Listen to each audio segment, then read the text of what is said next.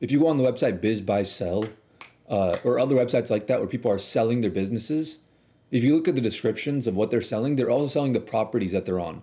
Like a car wash business might be selling the property that they're sitting on as well, along with their business. And the business might be worth like 500K, and the property might be worth like 700K, and they're selling the business for $500,000. You could potentially buy the whole business and get an extra $700,000 property that they don't even know is worth that much, just completely free. Because a lot of these like business owners or people who, get businesses inherited to them through their like parents who recently died, and they post it up on Biz Buy Sell to get a good asking price or whatever.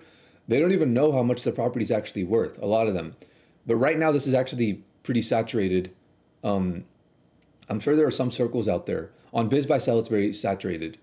And I'm sure there's like in tech and things like that, or like for inheritances.